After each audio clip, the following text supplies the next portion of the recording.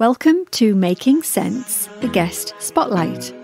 My name is Alison Blackler and I have had the privilege of talking to some fantastic guests over recent times. You can hear their interviews here. I hope you enjoy.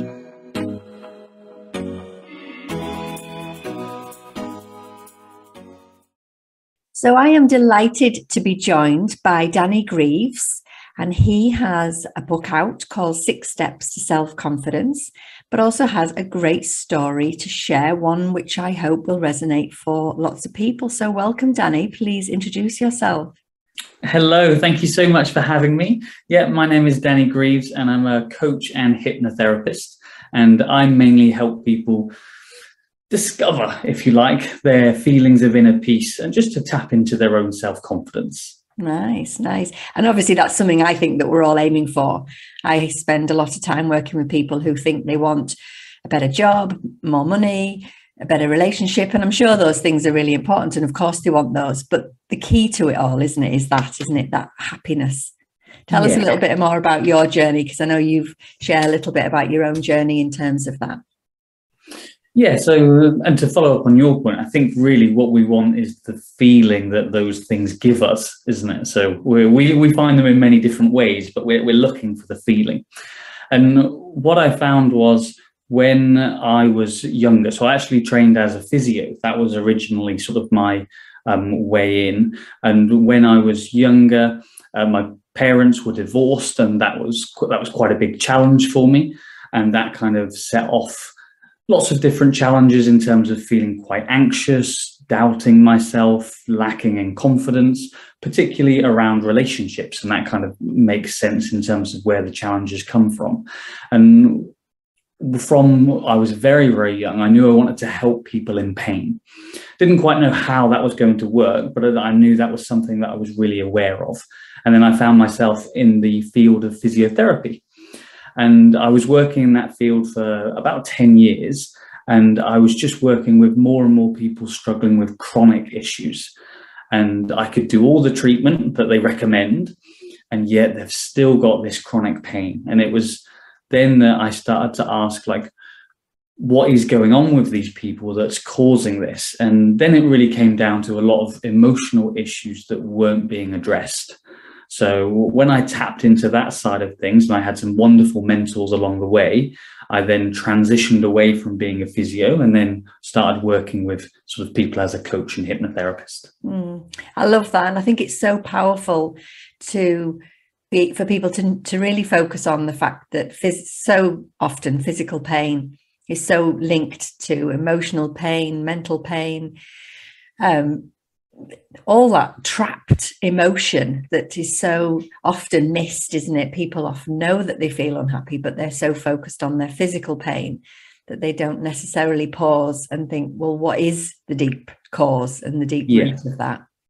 And there's definitely been quite a big stigma in the past in terms of if anyone has a chronic pain, the idea that it could be emotional was actually quite challenging for a lot of people.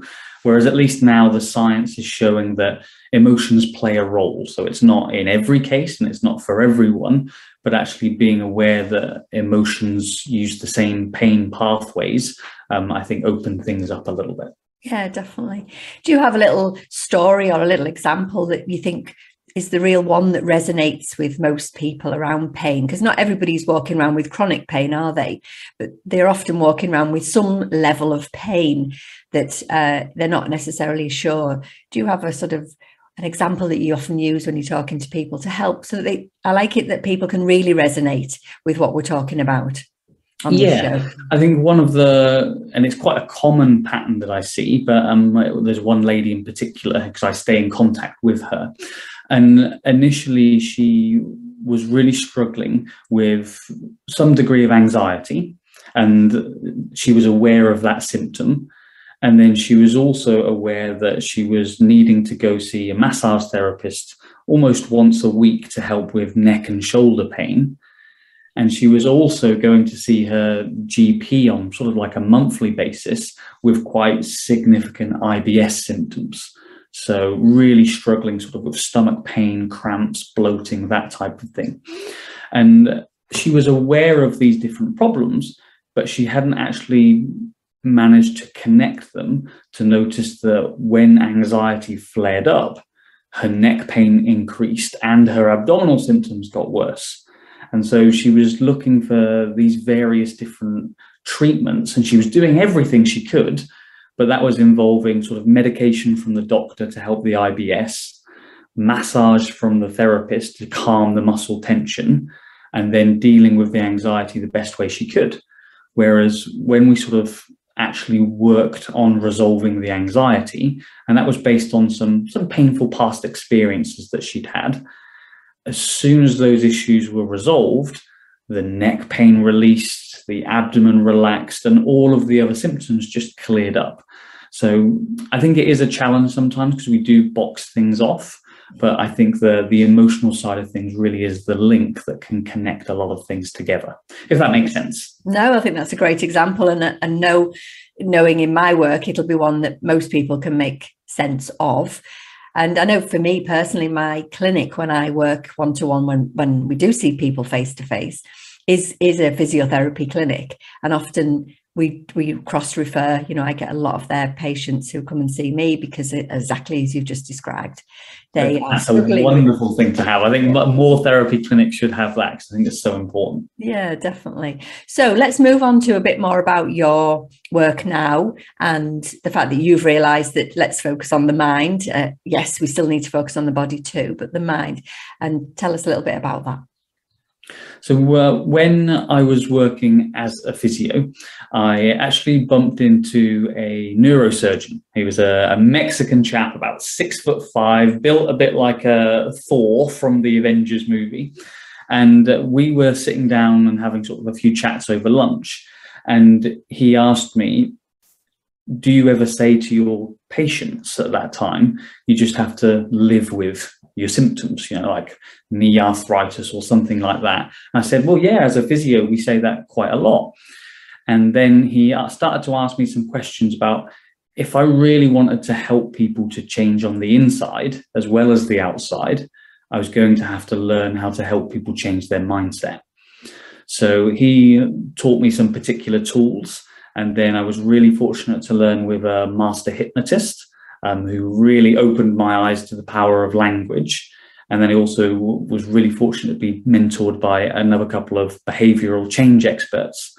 And so from each one of them, I kind of extracted what I thought was most important and then kind of put it together into a process.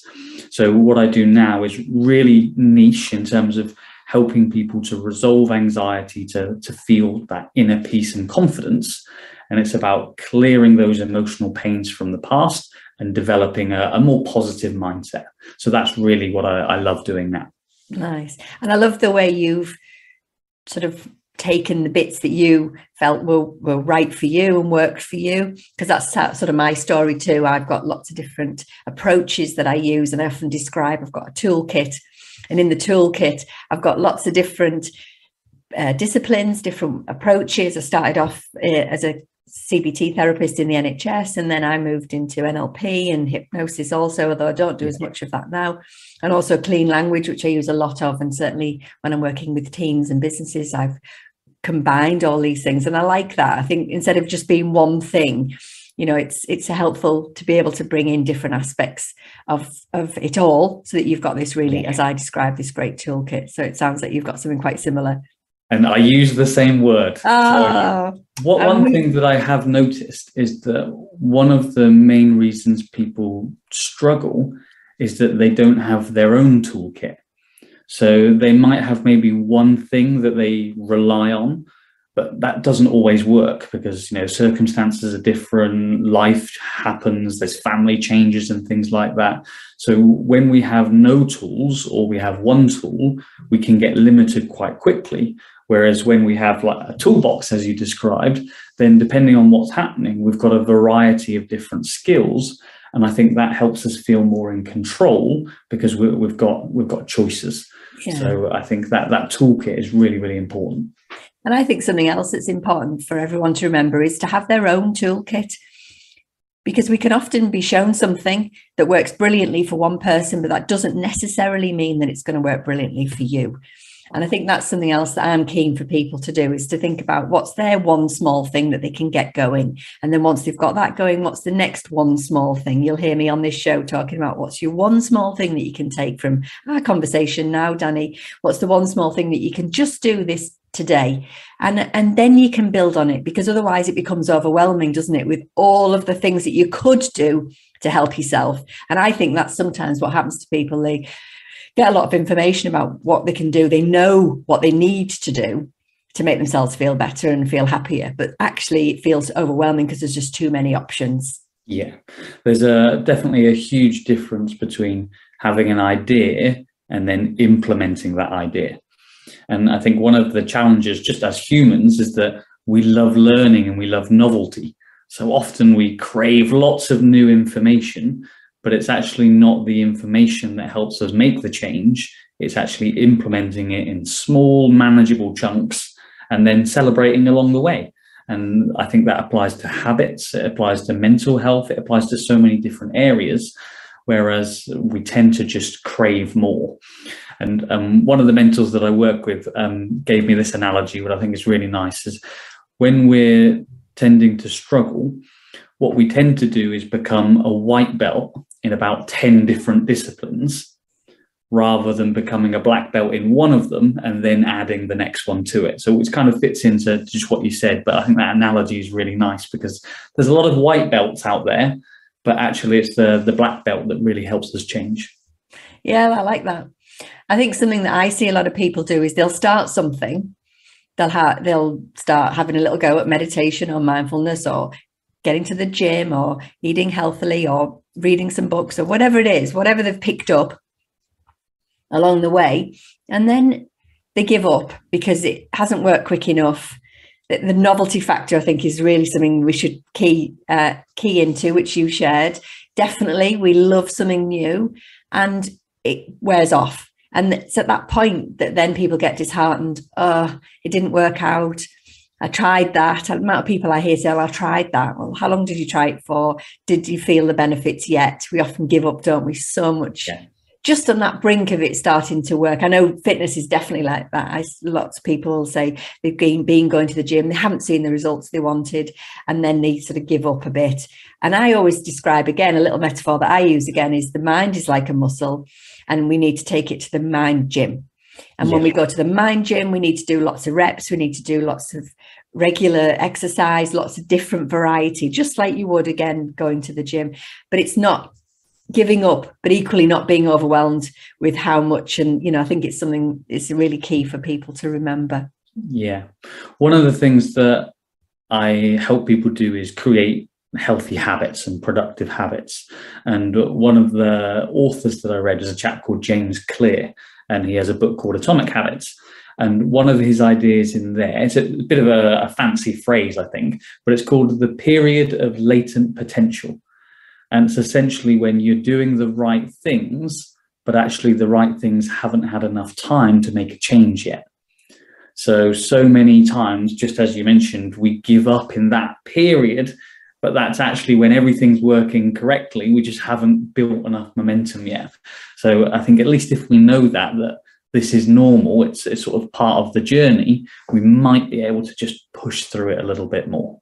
Yeah, I think you're right. And it's that people have the knowledge, they know what they should be doing, but getting it into a habit, getting it as a skill first, and then having it as a habit takes time, you know. Yeah. And I think that's something I'm often remembering myself and others, is that these things take time. They don't fix something like this overnight. And I think, how do we then, that's my question always to people, how do we keep that going? What is it that you're going to do? And yeah, the toolkit idea of let's have lots of different things in there that you can rely upon at different times.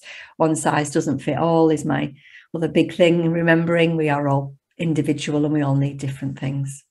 Absolutely. And if we can approach that sort of toolkit with the idea of we're going to explore and we're just going to be curious and find out what works for us, then if we come across something that doesn't work, then we don't get disheartened. We can go, okay, all right, I explored that and we can move on to the next one. So I think that's a helpful thing to think about. Definitely, because otherwise we are giving up too easily, or we're comparing ourselves to others, which is also a lethal combination, because we're not each other. And just because you're looking at someone else, they might be able to do something that isn't right for you, or they've been doing it for a longer period of time, and that's why they can do it.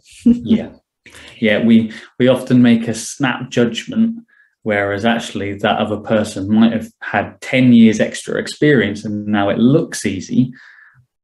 So are you willing to do the 10 years to get there? And then a lot of people go, oh, maybe not. Exactly. But if you're comparing yourself, rather than comparing yourself to yourself yesterday, or what was it like yesterday? Well, I did better than today. Great. Let's build on that, rather than be comparing ourselves, unless we are looking to be motivated by them. Yeah. I mean, comparisons, we don't want to make them all bad, as you mentioned, because sometimes they do give us a nudge to think, oh, all right, maybe my life isn't quite what I want it to be. And sometimes that can give us a push. But I think it's the healthy comparison that we need. And when we've got a meaningful goal, that's when we compare to ourselves, because then it doesn't matter what's going on. We're just comparing to our own progress. So I think that's a really good point, because a lot of the time comparisons does just get bookmarked as all bad. But actually, we do need it sometimes to give us a little bit of a nudge. Yeah. There's been many a times after a Christmas holiday where I've looked at other people getting fitter in January and then thought, yeah, okay, it's time for me to do something. So it does have a role. It definitely does, but making sure we are being kind to ourselves while we are comparing. Yeah. So tell everyone a little bit about your book. You've got a book out. Yeah, my book is called 6 Steps to Self-Confidence, and it fits really naturally in terms of what we've been talking about, because it's helping you build your own series of tools to help you systematically build confidence.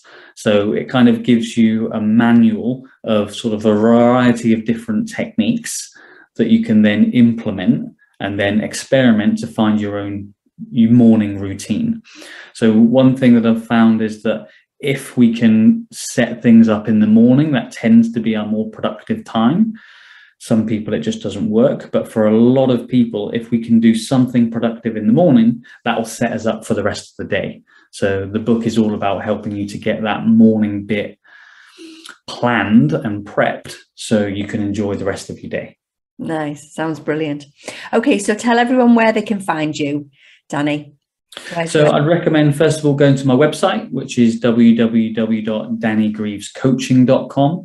And on my website, there's a scorecard, which is all about helping you to discover your own inner peace.